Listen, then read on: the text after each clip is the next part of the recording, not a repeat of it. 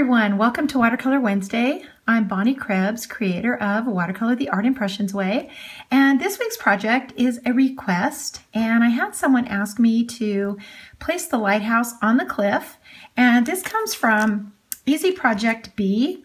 And in this project, you can see there are several elements. There's the lighthouse is included, the cliff, which is really versatile. You can use it for any of the little structures, a pier, a fence, and this cloud line. So I'm going to take this lighthouse, place it on the cliff, and use this little accent, the little fence. We're going to create this beautiful watercolor image of the lighthouse on the cliff. You can easily turn this into a tropical image as well, just by using some palm trees maybe in the background, changing the color of the water. You can see that I have a really cool watercolor down here, but you can change that to tropical, and you can this set of stamps is really versatile that way. So we're going to get started on that. In addition now to Easy Project B, we're going to need a few more things. So we're going to go back to our flower and foliage set. We're going to use our filler flower, the little daisy bunch. And then in the foliage set, we're going to use several things. We're going to use this small leaf that is for the background, the grasses, and the vine, this one right here. Okay, so let's get started. The first thing we're going to do is ink the basic image. So that is the lighthouse. And so we're going to ink that whole thing in the number 86. It's mostly white, so we're going to start out with all of this inked in the 86. So I'm just going to put that on there. This marker has a lot of color to it. So if you're a little unsure about how much ink is on there, go ahead and stamp it off because we don't want it too dark. This is a really detailed image, and so we don't want to get too much ink on there. So let's just stamp it off so that we don't get too much on here. Okay, so we've got that stamped on here now. So let's go ahead and add the cliff. So I've got this now on a block, and I'm going to stamp it in two colors. So I'm going to take this screen. This is the number 72, and I'm going to ink the little grass line. And then the number 45, the sepia, I'm going to ink the rest of the cliff. Anything that's in nature, rocks and trees and dirt, all of that is inked in sepia. And I'm just going to place it next to the lighthouse. Stamp it in there just like that. Okay, so let's add the water now. Let's start with the lighthouse here. And we'll start by just pulling the color out of the lines. I always start with the areas that would be the darkest. So see, under the eaves, under this little structure, this would be really dark under here. Anything under the eaves here. Anything under this area, under the lighthouse. See how these horizontal lines go across? We don't ever want to encroach on those lines. We want to stay in between the lines. If the horizontal lines are there, it's to show texture and it's to break up the flat image. So we want to be sure to leave those lines there. Okay, do the little windows. This would all be really dark in here. We can come in here like that. Okay, so let's pull a little color now to the outside.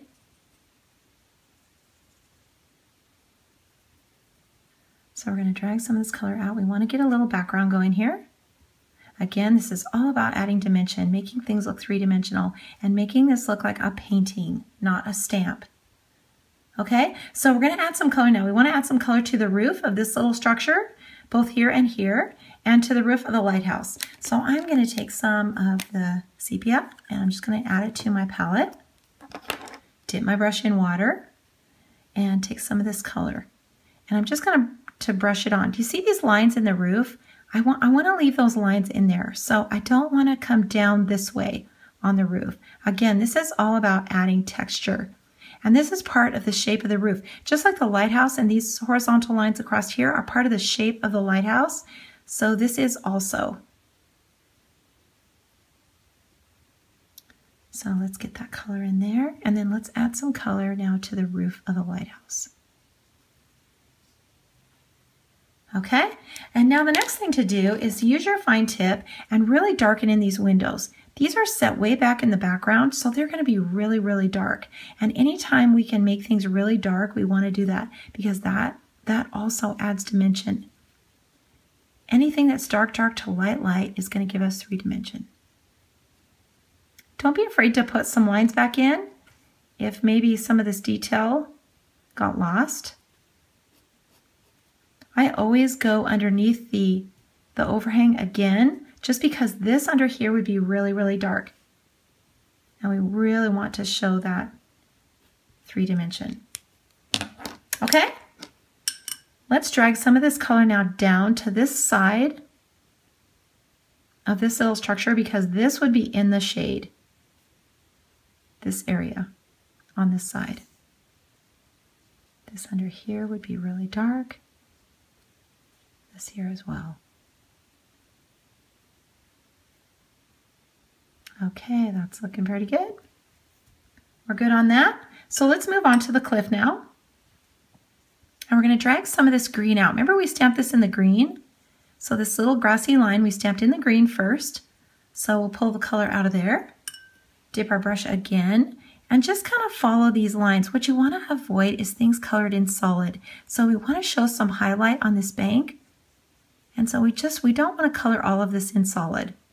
Just kind of follow the lines, drag your brush down, and just leave some white areas. And when you get to the rocks, see how the rocks have a dark area here for the color? And there's nothing up here on the top. That's because we want the light to be on the top. We don't want to color these rocks in solid either. We want to make sure that we're showing that light coming down. Okay, so let's move on from here. We're going to add some grasses and some foliage back in the background now. So let's start with the flowers. So we're going to add the little flowers, the blue flowers that are in the background. We're going to add those with the number 86. And I'm just going to ink a few of these because these are pretty small blooms here in the background. And I'm just going to stamp this in a circle. So remember, we're counting 1, 2, 3, 4, 5. And if you can get more on there, that's even better. And I feel like this would be really overgrown behind here, so we can add a lot of color. And next we're gonna just dip our brush, add some water to it, and just soften these lines. Remember to leave some white areas.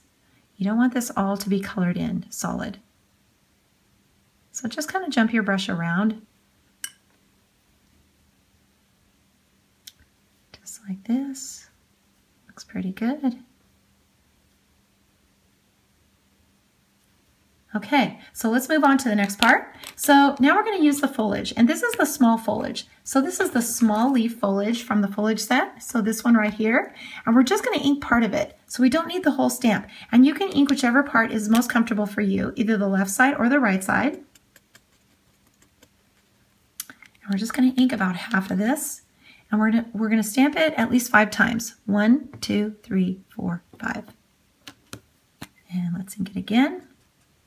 Oops, that was the wrong color. We'll just clean that off, and we'll ink it with the correct color. So this is the 72 green, and I'm going to do that again. 1, 2, 3, 4, 5. And if I can get it in there a few more times, that's even better. Okay, so now we're going to add some water to that. Just jump your brush around. This always looks so messy when I stamp this, but it's amazing how it all comes together. Don't ever give up because you've stamped it and you thought, I ruined it now, because this looks so bad. But it always kind of looks that way. But it's amazing how it comes together. And this little stamp just creates such a great background of foliage. Just remember to leave some white areas. Kind of jump your brush around. Remember that you're adding water to the lines.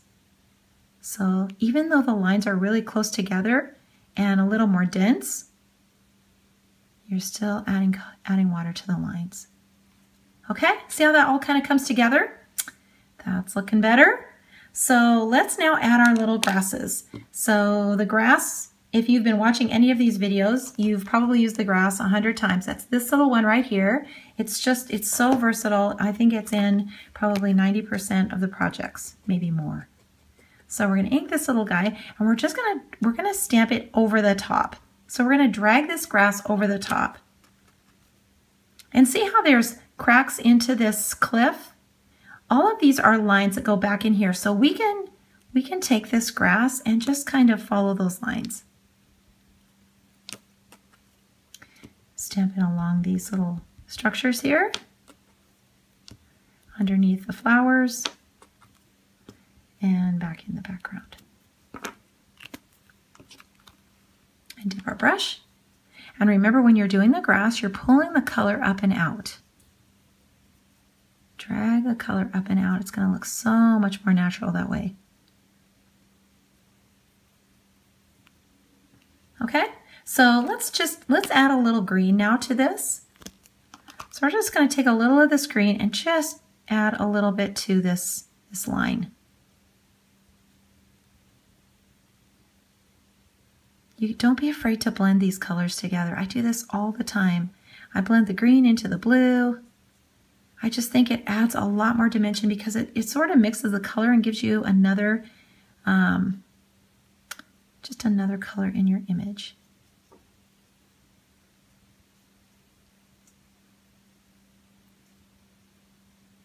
Put a little more of this dark on there as well. Okay, we're starting to shape up here. So let's go on to the next part, and that's the water. So we're going to add the water, and we're just going to do it from the palette. And we're going to just start light. I think that's the best I can give you, best advice. And keep your hands straight. Anytime you change the angle and you're going like this, or you're brushing color in like this, you're going to lose that image of the water. So we want to start with straight strokes. Keep your hands straight. And just brush the water in like this. Don't touch the rocks and this other color because you will bleed out that color if you do that. So just kind of bring it over. Keep your hands straight and just brush this water over. Don't stress out about this. This is so fun to do and it just turns out so well. A little bit more in the back. Make sure you keep it straight. Make sure that line is straight. And that's about all there is to that. Okay, so let's go on to the next part. We're going to do something in this foreground. So let's use our foliage stamp. This one right here. This is the vine. This is the little vine from the foliage set. So we're going to use this one. We're going to ink it in the green. And we're going to do something in the foreground. We're not going to worry about the middle. The middle is a little difficult to do. That doesn't mean you can't do it, but it's much easier to do small things in the back and large things in the front. And then we skip this whole area where we have to graduate the images from small to large. So if we do things that way, we just put large things in the front, we can skip all of that in the middle. And that's where the stress is. So this is stress-free when you do it this way. So again, we're going to count. We're just going to go 1, 2, 3, 4, 5. And we're just going to get some little hedges in here. Add our water. And you can see how the dark comes forward. That's by stamping it in the repeat. It's so important to do that. Make sure when you're stamping these things that you ink them one time and stamp them multiple times. Okay, so we've got our water in there. We're going to add our flowers now. And I'm going to use a little different blue. This is the 29 Prussian blue. And I'm going to use the same little daisies. I'm going to just use a few again. And I'm going to go in a circle. 1, 2, 3, 4, 5. 1, 2, 3, 4, 5.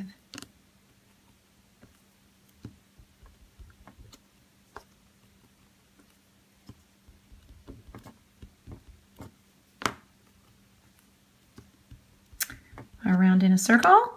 We're just putting this foliage in, or excuse me, the flowers in. And we're getting all this color in here. So cute. And you can see how doing this eliminates that middle ground. So let's just add some water here now. See how that color just kind of comes out?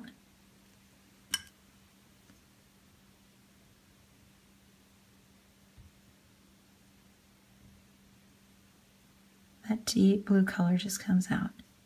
See, again, just dab at this color.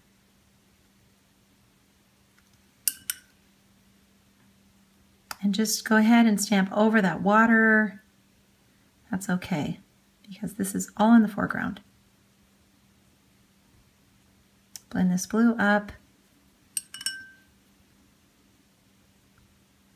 and around. Okay, and now we can come in under here and add some grass to this, sort of cement it down. Looks like it's floating a little bit. You can also take some green and just brush in some green. Okay, so let's do that. Let's add our grasses. I think I'll use the bigger grass here in the foreground.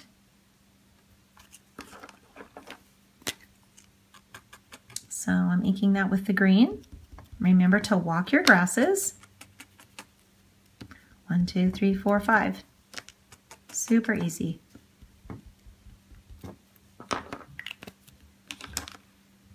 And just pull that color up and out.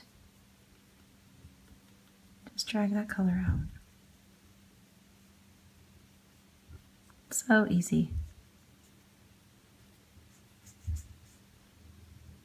Try to, when you're doing the water also, try to leave some white lines in here. Don't just color that in solid. Let's add a little more color in here. This is all starting to come together. You can add some sky. Water your blue down so it's really light, and just kind of brush some sky in here. Don't overthink this. And just do a little bit. A little bit kind of goes a long ways. So we just need a little color in here. Okay, one more thing. Let's put the fence in here. So we're going to use the positioner just to make sure that we get it in the right place. So this is just a little L-shaped positioner. I'm going to put this on the block.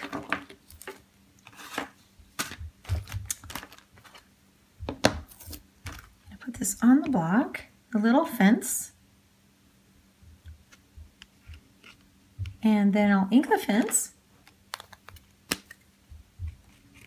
And I'm going to stamp it on the plastic, on this little plastic square, right inside the L square. So I'm going to stamp it in here like this. And now I can take that fence and just kind of place it wherever I want it to be. That looks pretty good there. Place this L square back and remove that plastic square. And now I'm going to ink this again. Make sure you get enough ink on this because you are stamping over that green. So we want to make sure that we get enough color. Place it back in the square like this and then stamp it. Now we have the little fence in there. We've got our water in. We've got our flowers in the foreground. Looks pretty good. You can add some sparkle to this with your Wink of Stella. You could also close this in. See how this looks like this is going out? This looks more like an ocean. But if you take some of your green and just put a little bank in here, you can bring this in. And now it looks more like a cove. You can bring it in even closer by adding your grass to this. That would bring that in even farther. Okay, one last thing, make sure to sign your name. This is your own work of art and it will be different every time. Sign and date. And thank you so much for watching. See you next week.